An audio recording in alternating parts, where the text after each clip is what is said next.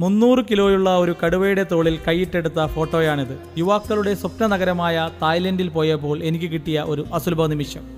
ഞാൻ അവിടെ പോയപ്പോൾ മനസ്സിലാക്കിയ ഒരു സത്യം. ഇനി ഒരിക്കൽ തായ്ലൻഡിൽ പോയാൽ ഒരു ഗൈഡിൻ്റെ ആവശ്യകത ഇല്ല എന്ന സത്യം ഞാൻ മനസ്സിലാക്കി. തായ് ഭാഷയും അത്യാവശ്യം ഇംഗ്ലീഷും അറിയാവുന്ന ഒരു ടാക്സി ഡ്രൈവർ ഉണ്ടെങ്കിൽ കാര്യം കുശാൽ.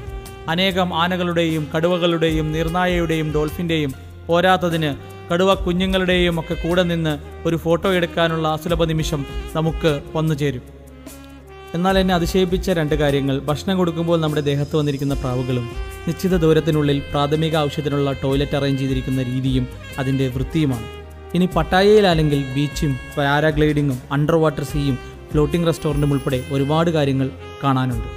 കൊട്ടാരങ്ങളും ഷോപ്പിംഗ് മാളുകളും ഓപ്പൺ ട്രക്കിംഗ് അനുഭവങ്ങളും പ്രത്യേകിച്ച് വിവിധ തരത്തിലുള്ള ഫുഡുകളുടെ ഫെസ്റ്റുകളുമൊക്കെ നമ്മെ ഇതുവരെ കാണാത്തൊരു ലോകത്തേക്ക് എത്തിക്കും. പ്രത്യേകിച്ച് പാക്കേജിൽ പോകുന്നവരാണെങ്കിൽ ശ്രദ്ധിക്കേണ്ട ഒരു പ്രധാനപ്പെട്ട കാര്യം ഇതാണ്.